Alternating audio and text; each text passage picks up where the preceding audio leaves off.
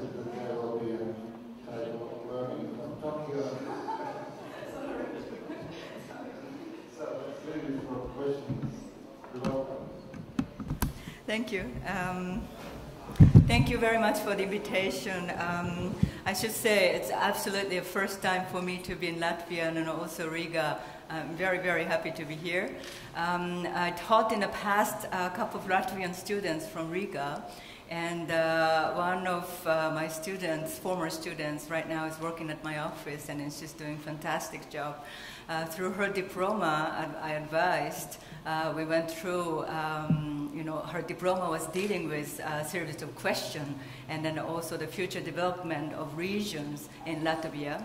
So actually, I was surprised, what I have seen in the past 2 days, that association actually took me from Riga to 3 hours to the western part of Riga, and then 3 hours to the eastern part of Latvia, and it's just a really fantastic experience to understand physically the high quality of architecture. I believe that architecture spaces is not only autonomous, but has a relationship to its surrounding.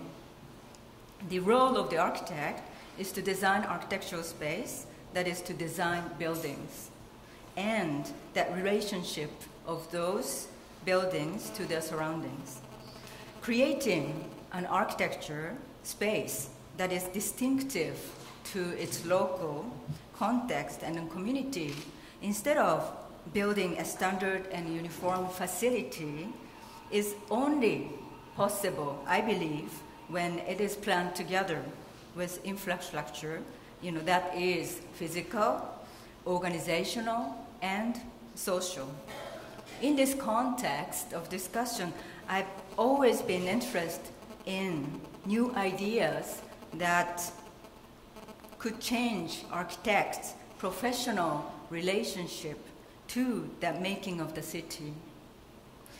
I always somewhat represent Switzerland, but I am Japanese, and then I am a Japanese architect. This is the aerial view of Tokyo, and I hope that my presentation today will have some interesting links to your topics.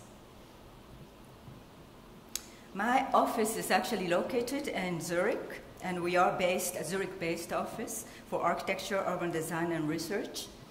I actually studied architecture at the Harvard Graduate School of Design in the USA, graduating with a research diploma called Harvard Guide to Shopping with Rimco House. That was in 1998.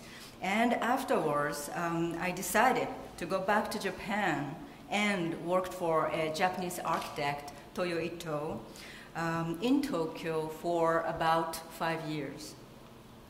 At that time, Toyo Ito and in his office was building a project called Sendai Mediatek in Sendai. The construction of the building has just started in 1997. This project seemed so exciting to me, and because no building type called Mediatek existed yet in Japan at that time.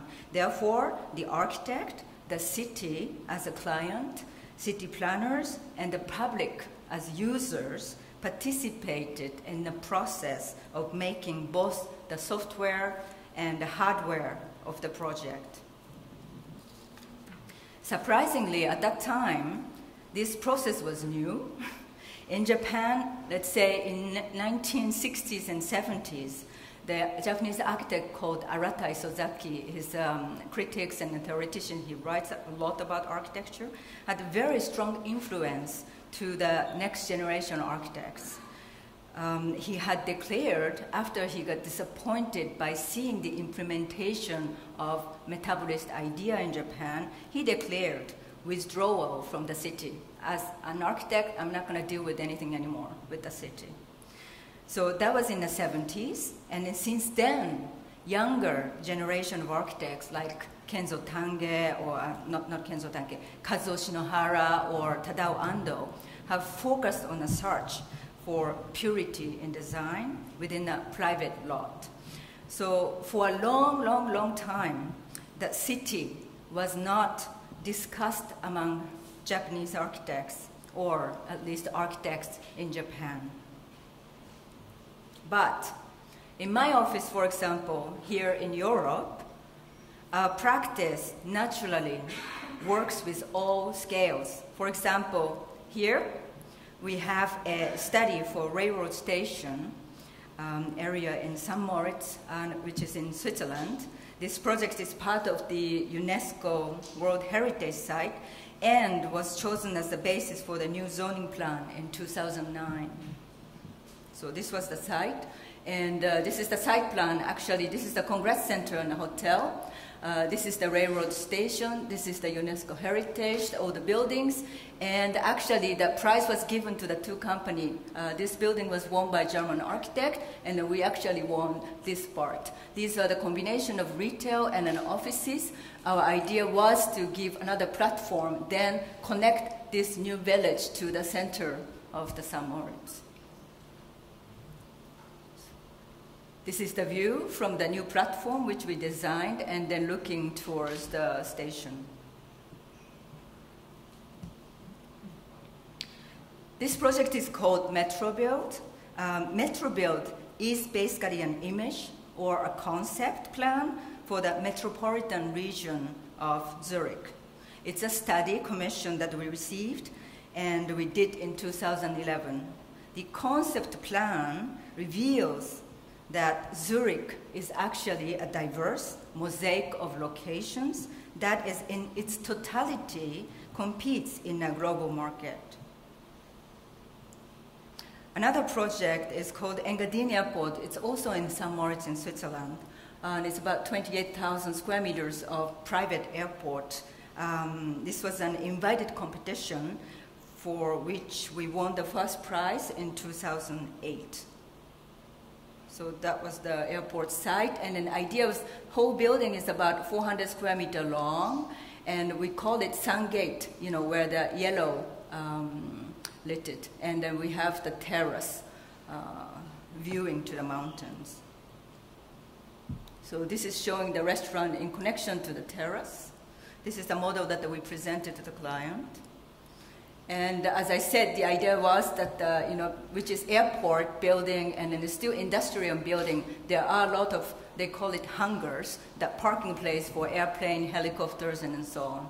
So basically, this is lobby, but we have hangar next to the lobby, and our proposal is the only one who had that.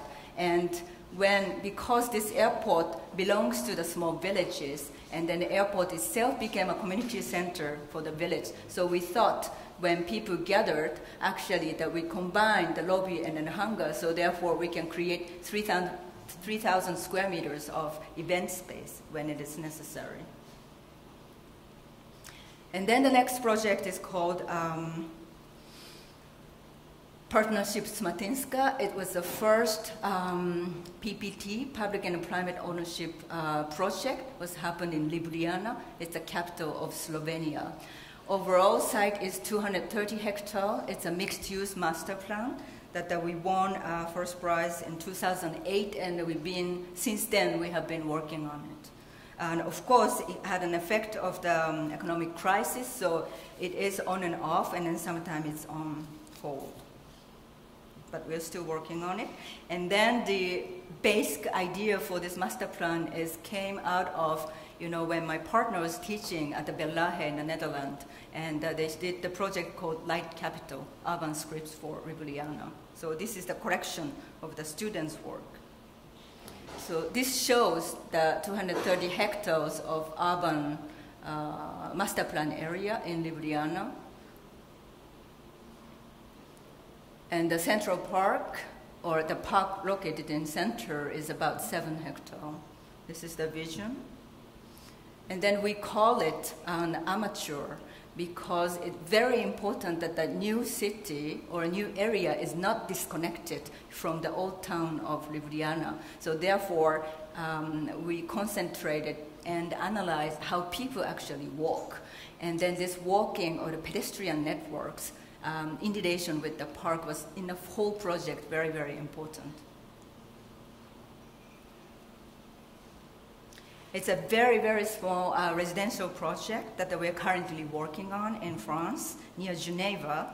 The construction of this project will start actually this month. It's a 150 square meters residence. Our client is actually a 28-year-old person and who is actually has a college to build and spend money to make on her own house. So this is a very simple site plan. That south is this way. This is existing her parents' house and then a garage. She got inherited this part of the land. So therefore, we created not just the mass of the building, but two separate parts. So this is the view looking from the south side and interior. This is also a very small project at about 400 square meters of interior design. It's a restaurant. Our client was Volkswagen, the German car company, and then they asked us to design a restaurant which is with the theme of Tokyo.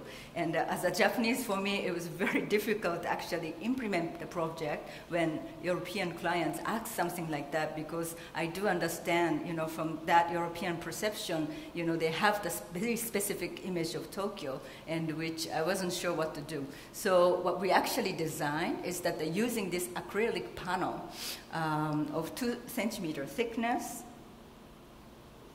and the left side is the kitchen, and the right side is the open restaurant, and then which is a terrace.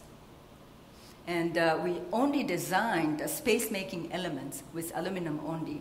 And then at the end, I invited 9 different most exciting Japanese graphic designers from Tokyo, and then have them to install their own art piece or installation. This looks like a model shot, but this is the actual space that we built.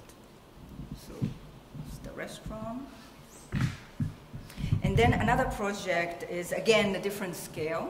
This project is called Van Backlich development, located in Bern in Switzerland. That site is actually located in an old waste recycling area. 80% of the total 40% of square meters will be housing. This is the master plan, and the prize was given to 2 categories, one for master plan and then one for the building prototype.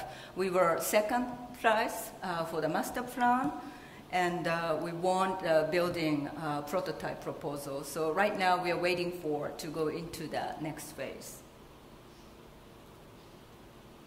And then we are also working on 310,000 square meters of test planning project. Again, it's in Switzerland, the area called Ville West. Since the surrounding region is actually a suburban area and already has vacant commercial lots, and the demand for land is not high enough, master plan proposes to reposition the area with a temporary use first, and only then develop it in steps to achieve the final function mix that is desired. Because you just do the infrastructure first, then the land price is raised too quickly, then nobody would come into the site. So I think that's a bad idea, so we're trying to somehow reverse the thinking to it. So this is the vision of the Ville West area.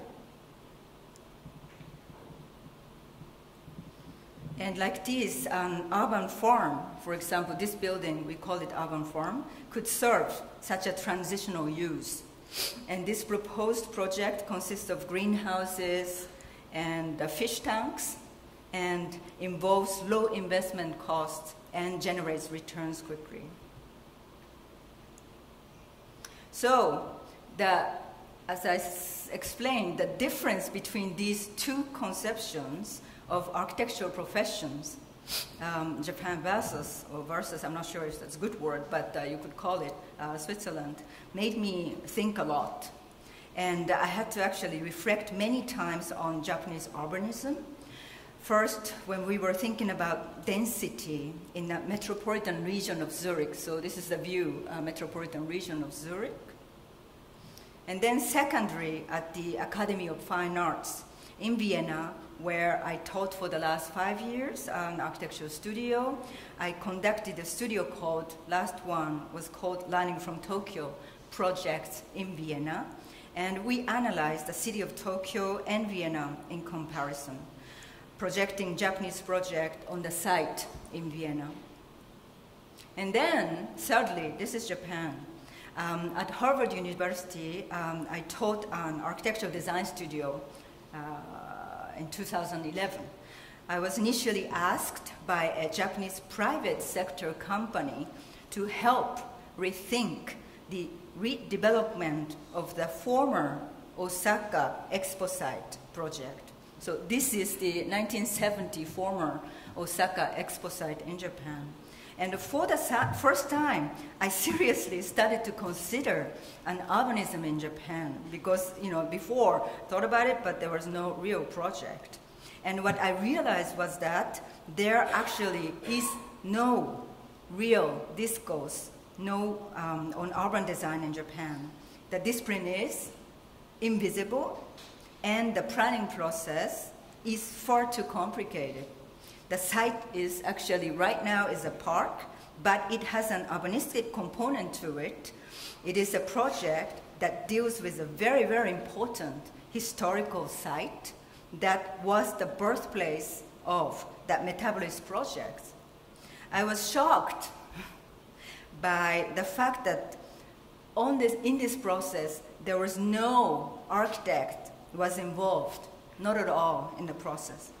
In the Japanese architectural discipline, there seemed to be no tool to deal with this kind of big scale project. And then a little bit more zoom in. I am actually not from Tokyo, from Osaka. And I remember very much when I visited this expo. It was 1970, so I was 5 years old. I remember that everything was really shining in my eyes. And since then, I have visited many expos, but this was, for me, one of the most powerful, and it had a symbolic nature that coincided with historic and national events at that time. So this project actually brought me back to my very first experience of architecture. Now, let me explain some project that he mentioned, learning from Tokyo at the beginning, in more detail. Last year, my office organized a symposium in Zurich called Learning from Tokyo. I'm showing this not as a good example, I'm showing this as a bad example. We wanted to actually investigate how this is situation now, how we might generate new housing typologies in Japan, unlike this. We composed various housing typologies and methodologies. We compared, these typology and methodologies in both Tokyo and Zurich, and discussing with Swiss and Japanese architects. So we have Riken Yamamoto, we have Diener, we have Akihisa Hirata, So Fujimoto, Ryuji Fujimura. The 5 architects came actually from Japan. And basically our hypothesis then was that in order to achieve a higher density and intensification of urban functions, new paths need to be taken. It was not just a discussion of density. Density is discussed a lot, but we also wanted to talk about what it means to live in a city and the quality of living space in the city. I remember that the Swiss architect, Christian Kellett, also he participated, and he mentioned during the symposium that the Japanese project example showed how the context of the individual can be the context of the city. Then we concluded that Zurich actually has a unique chance to work with the potential created by a well-structured city and region. These are the region in Zurich. It is all characterized by economic stability and by population growth to become more metropolitan in its historically grown urban model. However, it also needs to rethink, because our thinking is quite conventional, some set assumptions. We have to rethink our set assumptions as its capacity is actually limited. Of course, during this discussion, we also realized and learned Japan has been facing a lot of problems. It's not only good things, but we have a lot of problems when it comes to city or town planning. These include the decreasing and aging population, shrinking towns in the countryside, and the fading government budget for pension funds and etc. So this map actually shows that in Japan, in the bottom, 2035, more people will live in urban areas, but 33.7% of the entire population will be older than 65 years old. Also, the population in general, this is the red thick line, in Japan will decrease from its current population of here 128 million to 95 million by 2050. So it's a dramatic decrease.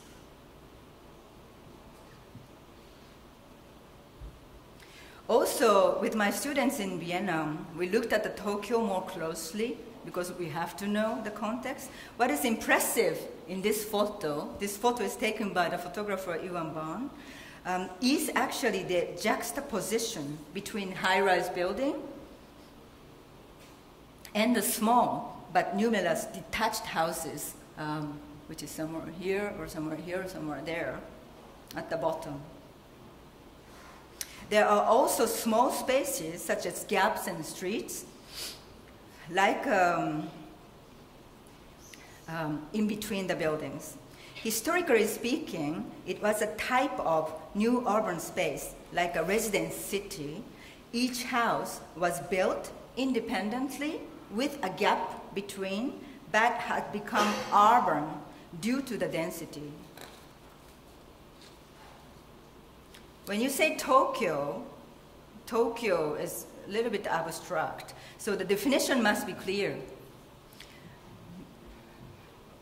You know, if we are in Europe, sometimes we think this is Tokyo, this is Tokyo, this is Tokyo, that is Tokyo. Right? So when we're comparing the area, for example, here, Vienna, it's easy to understand, the 23 districts are similar to Tokyo's here, the same size. Sorry, can't see well, but the 23 wards. The metropolitan area of Tokyo actually covers almost 13,000 square kilometers and refers to an economic region which is the strongest in Japan. Of course, it's one of the most densely populated areas in the world with a population of about 35 million people.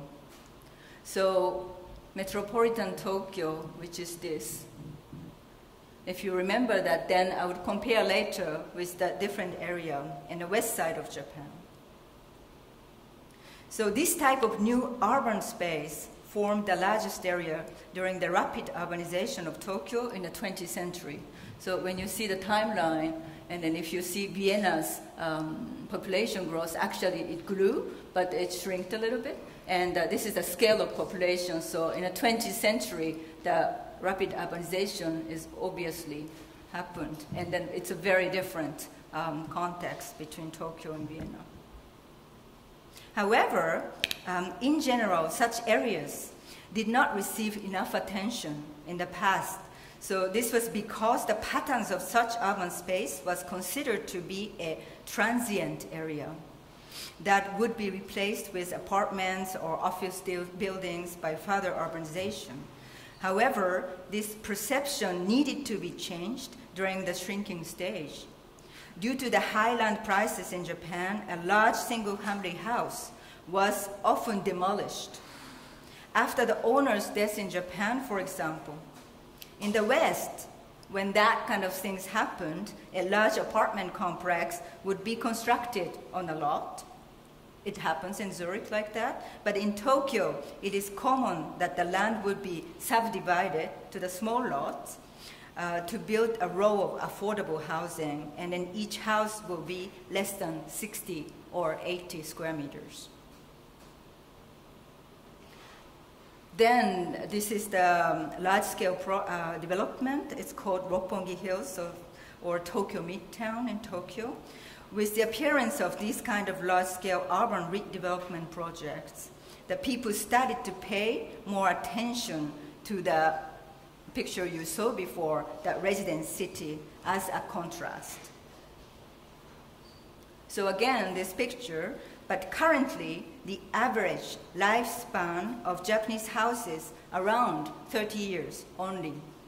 Therefore, what we see in this photo is already the last years of the second generation after 1945. Of course, renewals are made at different times and for different reasons. As a consequence, the Tokyo's residential area looks disordered. Also, urban regulation in Japan is very different. Urban regulation is not as strict as in Western countries. The Japanese building standard law has something called group rules, such as floor area ratio, building coverage ratio, and setback regulation. But there is no single division or section integrating the construction of the city. So nobody is actually restricting, let's say, the totality of the city. That is why the city like Tokyo has no unified building aesthetic. Instead, there is a basic principle that the owner can build anything he or she wants within the site. If it's a private lot, then they can do anything actually they want. In European countries, the appearance of a house has a social role. The house belongs to the society and is not regarded as an expression of the owner's taste or style. This is the difference, in my opinion, in the representational system. Approximately 0.5 to 0.5 million houses are demolished each year in Japan right now. And while that's happening, 0.7 to 1 million new houses are built each year, every year. However, with the shortage of resources and the smaller budget, architecture needs to perform better so people can use the buildings longer than before. Of course, there are different types of building developments in the suburb in Japan. Similar to this high-rise city by Hilbersheimer, there is the modernist idea of collective housing, which puts habitable areas together while securing an open space. So, modeled by that, these were mostly built in Japan in the 1960s and 70s.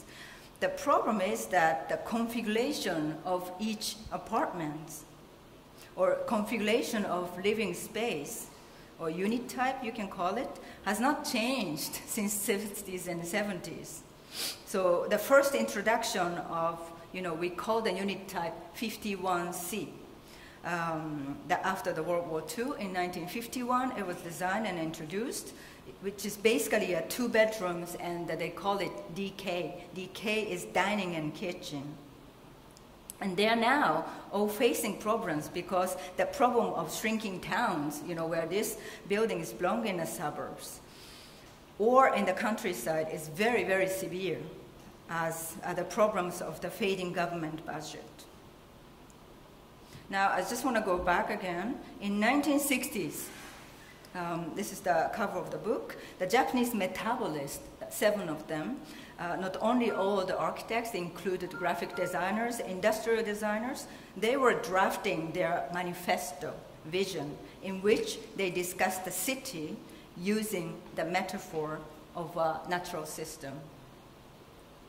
Here are some ideas and built examples of metabolist projects.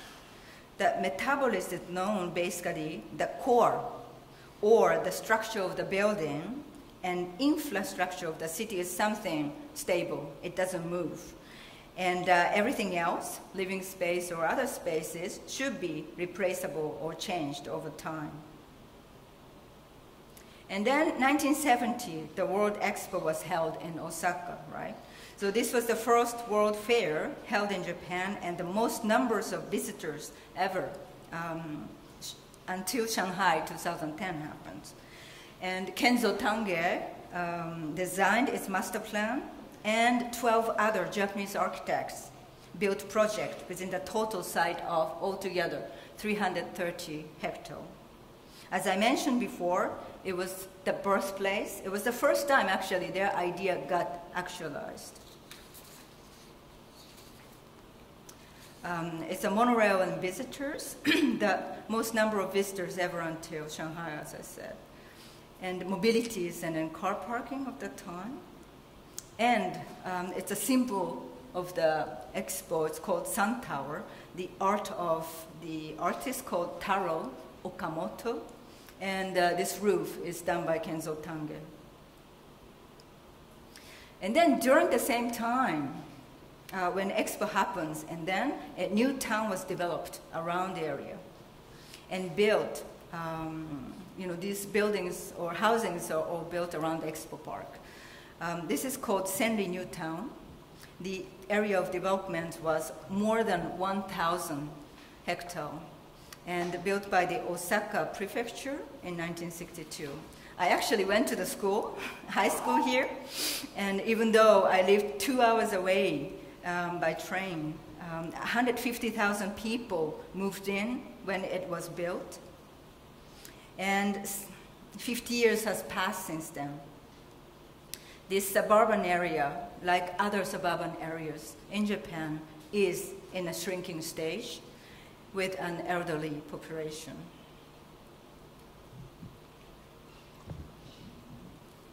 So now I will be showing a little bit more in details one large-scale project that I worked on together with students at the Harvard University. That project was to make an alternative proposal for the redevelopment of this site. Again, our client was a local special purpose company in Osaka. They had been working on the project in the past 2 years, but because they spent a lot of time, although they became skeptical, they started to question about their own proposal and concept, but because they worked so hard on it, nobody in the company had the guts to say no to their idea. So they decided to look for outside help. That was us. And so it's a former expo site. Basically, the right side, 264 hectares, became a park. They call it Expo Commemoration Park, starting from 1972, so right after the expo finished. The site is divided into two areas, north and south, by a national emergency highway. So national emergency highway means it's really heavy highway. So the site is actually disconnected.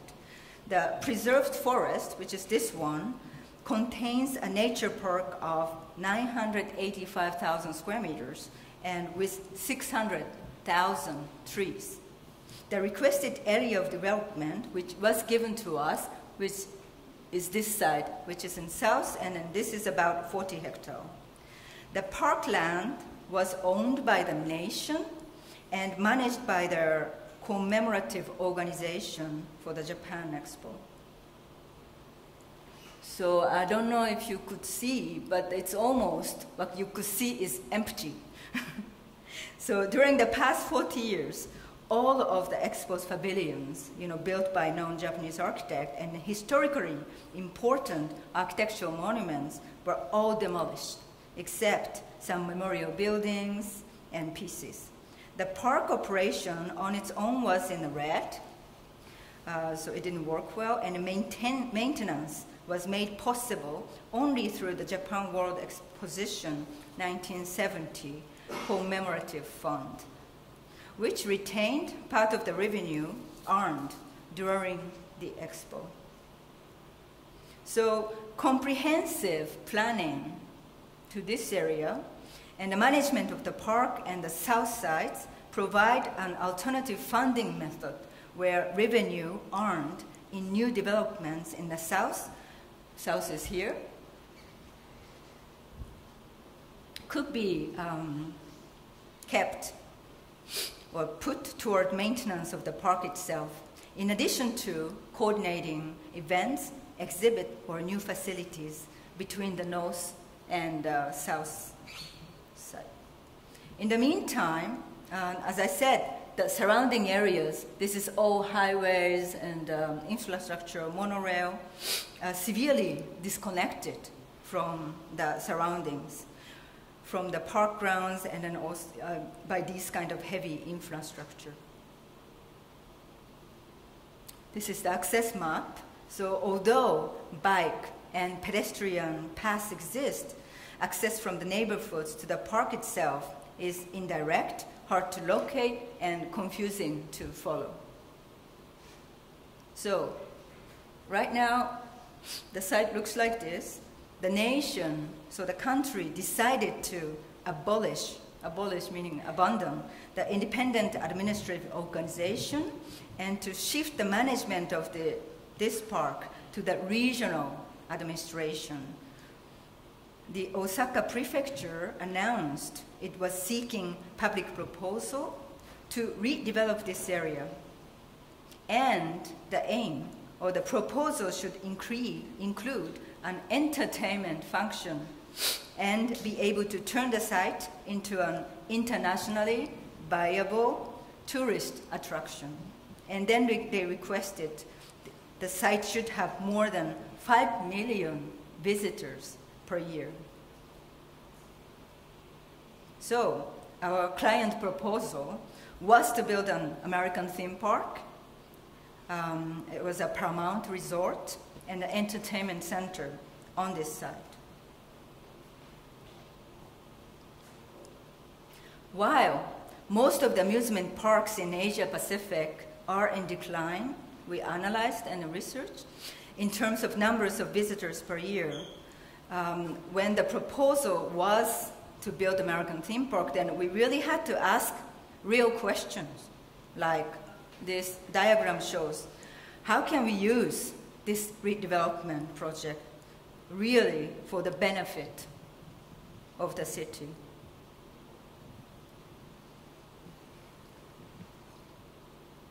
Osaka is basically located here. You know Japan, you know Tokyo. They are well-known nation and a city, but I'm not sure if you know Osaka, and the Kansai region are not as well known, though the region contains about 20% of the whole Japanese population. As you can see, Osaka is very dense after Tokyo and Kanagawa.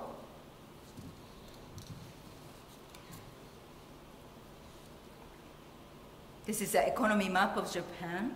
Osaka is very productive. It's the third largest in GDP in Japan. And this is the global flight connection. So Osaka is, in fact, globally connected.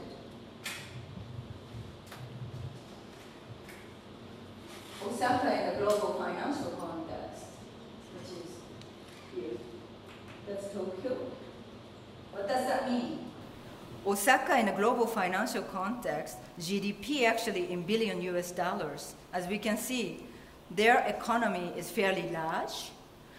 It is big enough to compare with that of Seoul in Korea, or like Moscow or Sydney in Australia, right?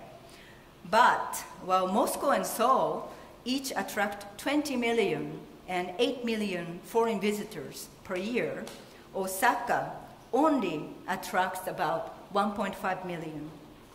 So although the economy structure reaches an international level, we can clearly tell that the culture and the image of the city remain at the very domestic level. So again, Osaka is located in a region called Kansai, where the blue area is, which has an area of almost 30,000 square meters. The Latvia is about 65,000, so it's less than half. The population is about 20 million. Latvia is about 2 million, so 10 times more. The population of Kanto is 35.2 million. So this is the Kansai area within Osaka, or as others call it, the Keihanshin metropolitan area. It's the same area, and it also includes Kyoto, if you know, the top, and the Kobe. Kobe is a sister city of Riga, which is there, the left.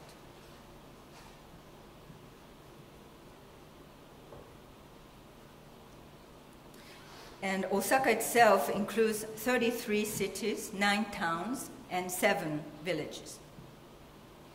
And when you see here, Osaka itself, so it's Osaka city, right? Osaka prefecture, and this is the region we're talking about.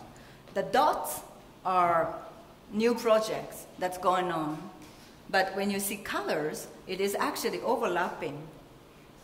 So they initiated several urban renewal projects in the region, and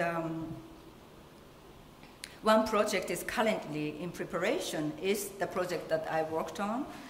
But the current urban development project map of this region shows, like this, that multiple projects with the same or similar contents.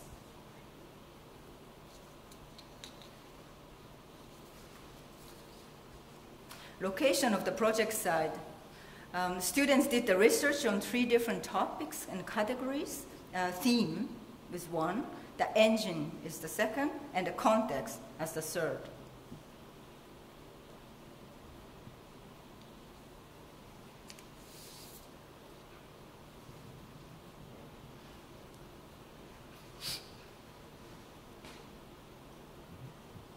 That's the former expo area.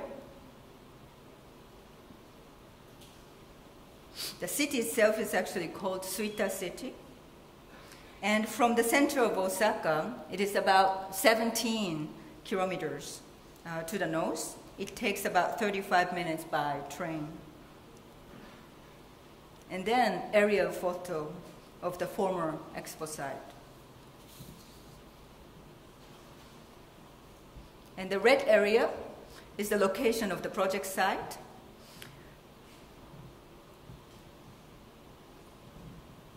And as I explained, the student did the research on theme, engine, and context. And this map actually shows a historical and geographical documentation of the most successful and unsuccessful theme parks in the last 100 years.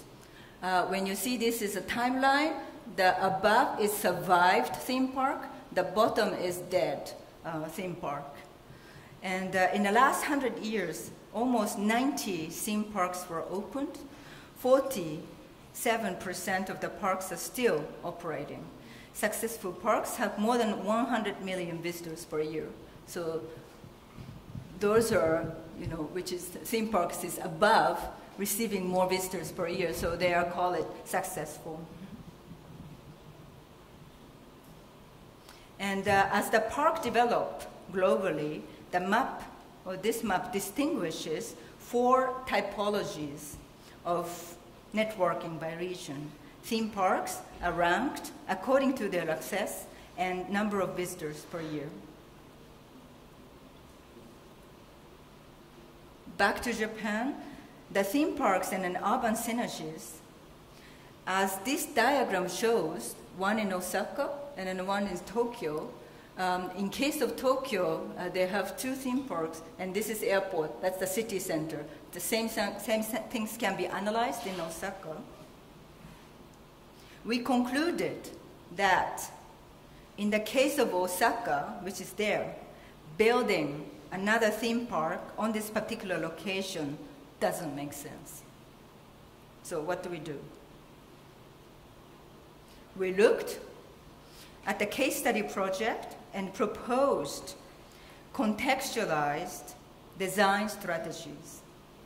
We attempted to define a series of very basic frameworks for discussion based on a scale, concept, necessity, business model, benefit, synergy, and coordination of projects. For example, like this, what if we proposed Osaka Central Park using the basic frameworks of Central Park in New York? Also, what if we proposed Osaka Metropolitan using the basic frameworks of the Bilbao project?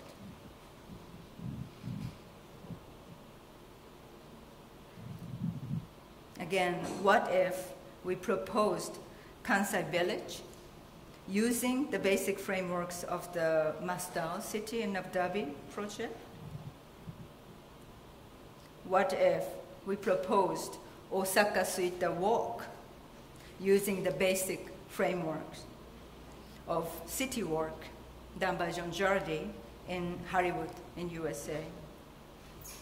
And then lastly, what if we proposed Kansai Park using the basic frameworks of the Emscher Park, rural area in Germany project?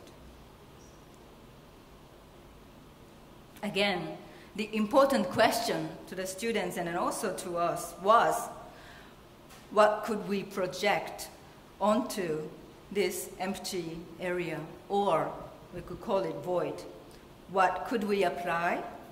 What tools would work, and what tools would not work?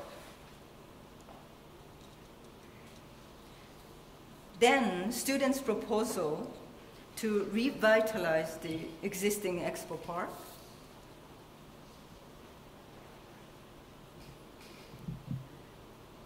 This is a comparison of the size of the park. So Expo Park itself has actually quite big in comparison to other urban public parks in the world.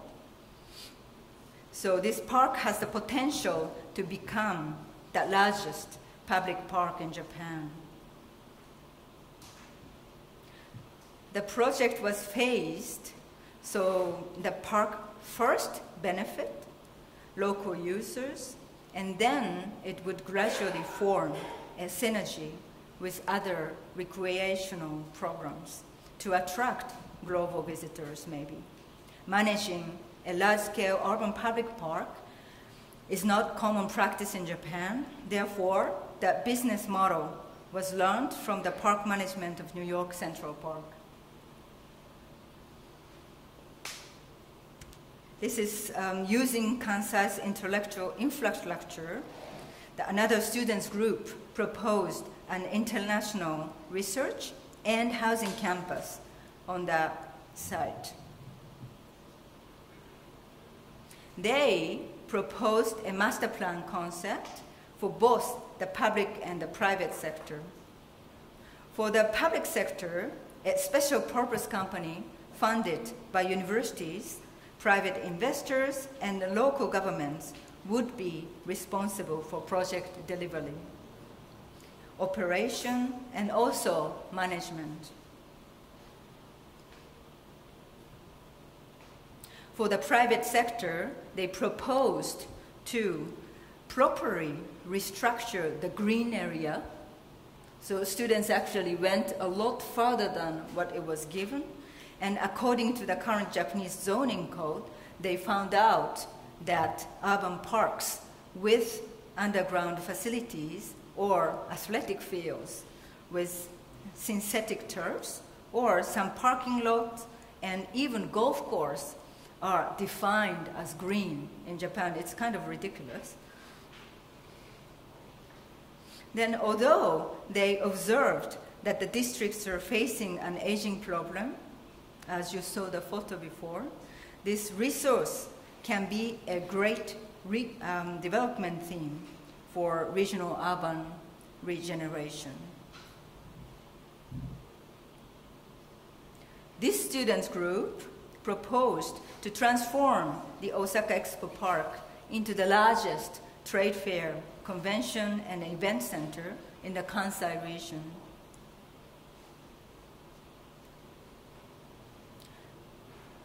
It's a master plan, and the project should be seen as part of the broader strategy of regional identity promotion and enhancement. Their business plan is drawn on the basis of the Bilbao case. This is the Bilbao between 2006 and 2010 in a larger scale. And the most successful trade fair models analyzed around the world.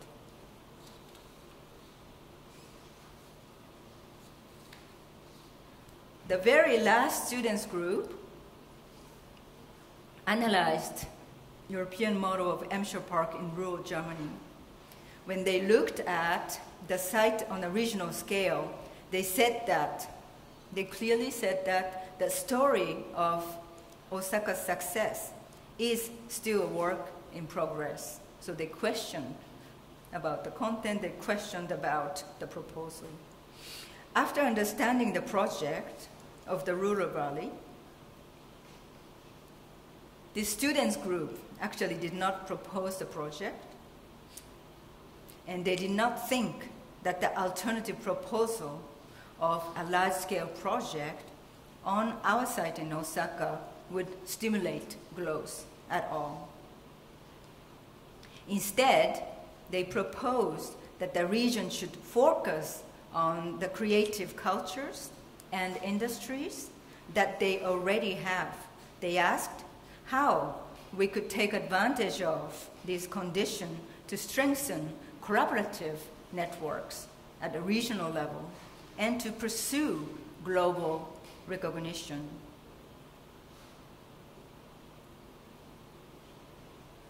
So this was the business model. So in conclusion, from the 1970s until recently, architects did not deal with urbanism in Japan. Instead, urbanism was something to be dealt with by bureaucrats, officials, and by large corporate companies and general contractors. But we now see an interesting new development, at least I do see, because in the meantime, many big questions, for example, demographic change, shrinking cities, ecology, and the sustainability issue, arise that are in discussion right now. The role of the architect is in question. The interesting is that out of this void, during the project that I worked on with Harvard students, all of these difficult but important questions came up.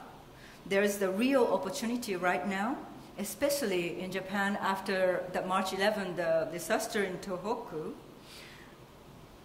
to rethink certain aspects of the profession that for the last 30 or 40 years have been kept completely fixed. There is real pressure and a real need. And what is important is that the Expo Park site became a projection surface where all of these problems became visible. Japan lacks resources and money. In the age of expansion, one could create new areas or new development projects by erasing whole existing site, for example. But there's not enough money to do so. We need to respect the existing area.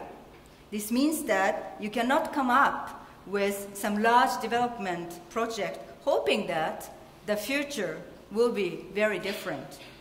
We don't need dogmatic approach either. Instead, we must carefully work with the existing context. The new intervention should gradually influence the surroundings areas to change the present situation. We need to preserve continuity from the present to future. So in many ways, I personally think that Japan has put the era of modernization and establishment of consumer culture behind it. It has reached an era of incremental means step by step, urbanism like we know it here in Europe. In order to preserve this continuity, we should have a toolbox that we can work with in a context-specific manner. The problem then is how to communicate such a diverse and subtle problem or subtle approach. The media and the market force us and the architect to create one-liners, big gestures, but reality, I believe, demands complexity. Thank you.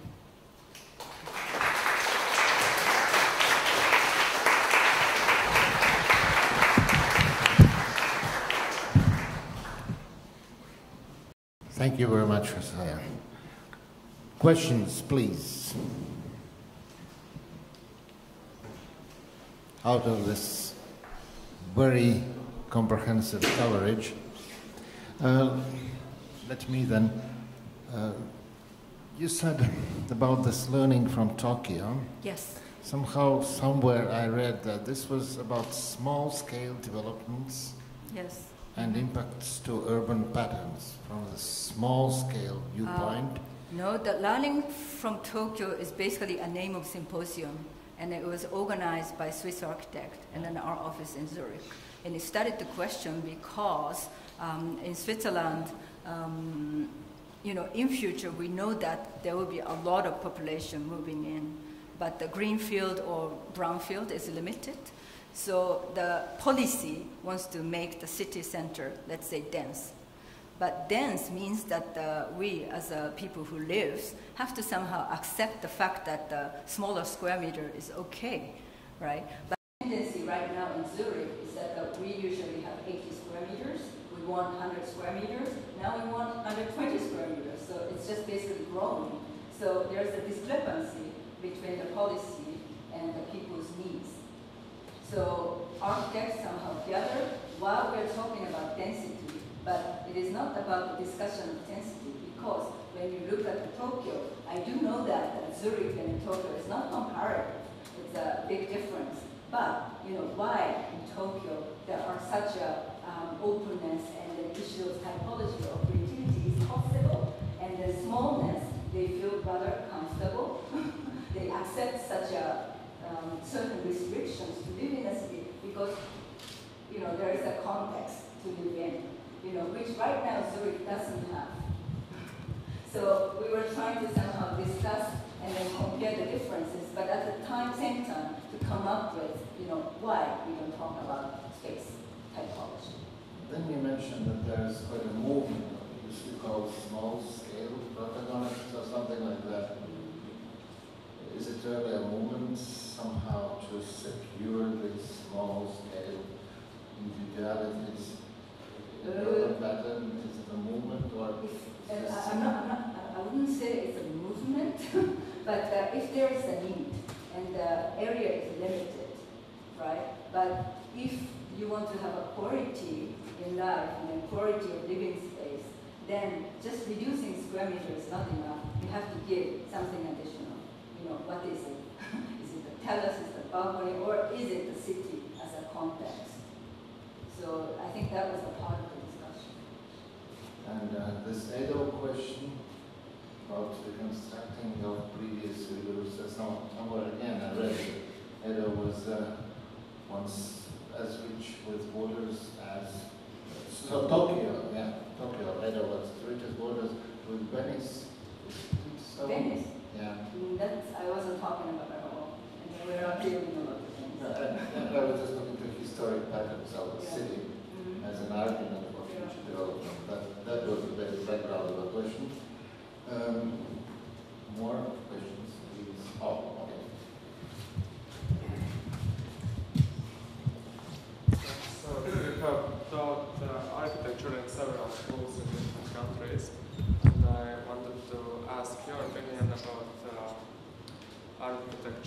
education and maybe on what are based your work with students in such schools? Sorry, one more time question. On what do you base your work with students in studios? What do I base? So I'm trying to understand. Are you asking? What are your main principles? Main principle. Yeah. I've started to teach in 2005, and then first I taught in the USA. It's called Cornell University, and then it was bachelor students. But what was interesting is that they called it interdisciplinary studio. Interdisciplinary meaning that I believe or I enjoy to collaborate with the expert, who's a structural engineer or mechanical engineer or sustainability designer from the concept, not only to deal with them, that I have some design and then they solve it, but we force the project together. This is what I enjoy most, and it is actually a phenomenon that the Japanese architects works like that. So, for example, in Switzerland, we don't work like that. It is very difficult. I mean, I'm sure there are, but not common that, for example, the university teaches, this interdisciplinary studio. So when I taught in Cornell in 2005 and 2006, I did sort of interview. So I collaborated together with structural engineering, and then I usually enjoy because I believe in the semester. I'm not sure here, but it's very short, 3 months or 4 months. And then architectural process you do from the concept and preliminary design, design development and coming. And at the end, finally you have details, but in 3 months it's impossible to reach that. So I always work with the reverse method, that I limit the material. So let's say we give students, you have to use aluminum, or you have to use aluminum as a main structural element, and then let's work with it. So from detail, then we try to force the project. So that I have been actually doing in the past 5 years in the school in Vienna. And but all of a sudden, as I show today, after the earthquake in Japan in 2011, the Japan's situation became quite severe. And then the role of the architect, even though young architects, we have been only doing the house, private housing in the past, but we started to think, what can we do? Although I'm not saying the movement is not at all successful yet, but young architects or young generation of architects started to somehow think about a little bit beyond the private lot. So that's why recently I started to do a little bit of big scale projects. I don't know if I've answered to you. Why Switzerland? Why not Tokyo? Yes. Why Switzerland? Why? Sorry, what? Why Switzerland? Why not Tokyo? Why not? Good question, but my partner is Swiss, and we have office together in Zurich, so that was easy. At the same time, not only younger generation, 2011, Yeah. Kolchas, October, Cornell University, he said, sorry guys, we were wrong with these huge investment development projects, and now preparing this Venice piano again, he's speaking about local identities, soft intervention, and so on. So, at both ends, many things have changed up to now. Yeah. I think Venice piano could be very interesting. Yeah. And somebody that says that architects are just toughening their belts looking for the new way of building. But we struggle every day. Thank you. Question. I have a question. Usually when you're dealing with architectural problems, from which point of view you're usually dealing with that? From Asian perception or European one? Or problem is I have both. yeah, so how do you really work? How do I work? With your perceptions. So you know both of them. No, I mean, if I know this is not what you're asking, but if you see me and then what I produce is, let's say, automatically Japanese, then probably that's wrong. I mean, as all of you, we migrate from country to country, and at some point we don't know who we are anymore. But deep inside, I'm Japanese, and then what I do, you probably see it as some kind of national identity. Maybe I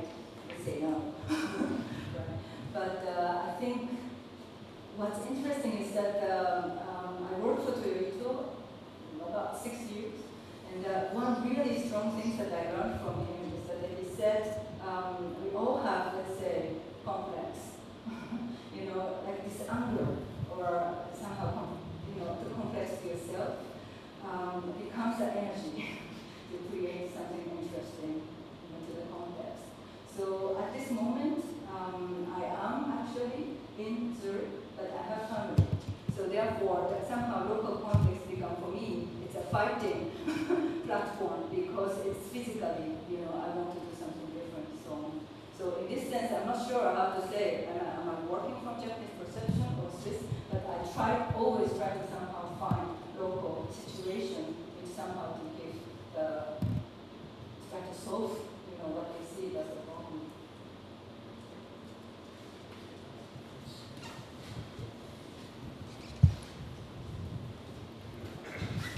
I don't want tough questions.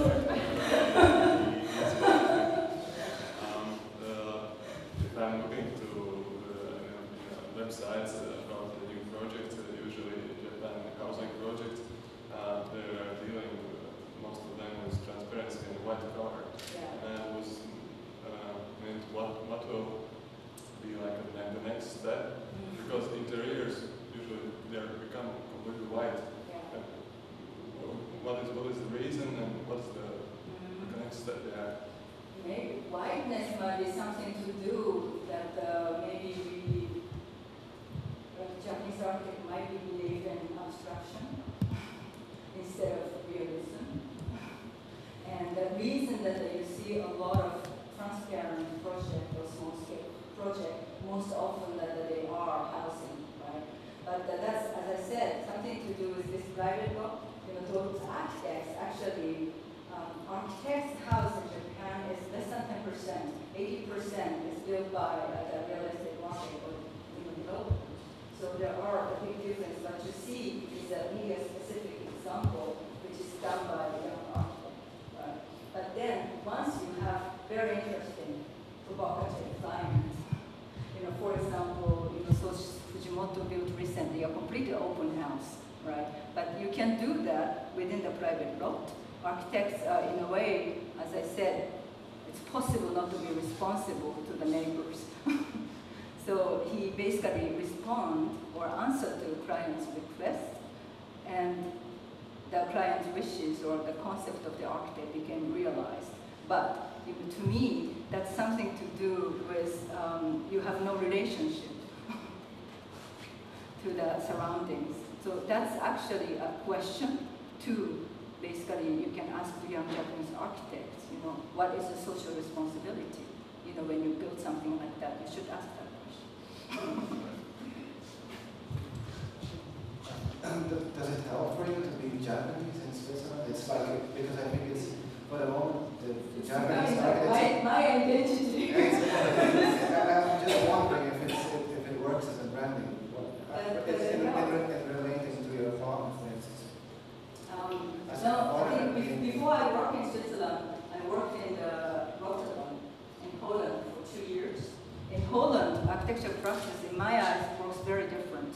I enjoy working in Europe because I think that the European, let's say the government and also client, believe that the architecture still has the power to actually change or do something good in a society, which we don't have that kind of notion or concept in Japan. But in Holland, architects can have 50% commission. So meaning that at the beginning, you have quite a full control, but when the project goes, then you started to lose the percentage of the work. That means that you can't have control during the construction site and so on. So if you are a Japanese architect working in Holland, then it is difficult. That's why you see Toyoto's building or Sejima's or Sana's building, in terms of details and execution, it was difficult to do because that's a different method that we do in Japan. But in Switzerland, it's similar to Japan. We have 100% full control.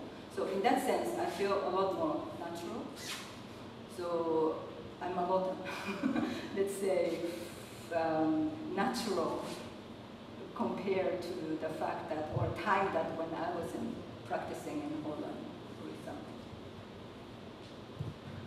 So with this beautiful variation of our black region here, and percentage of our impact towards the result, is say great thanks to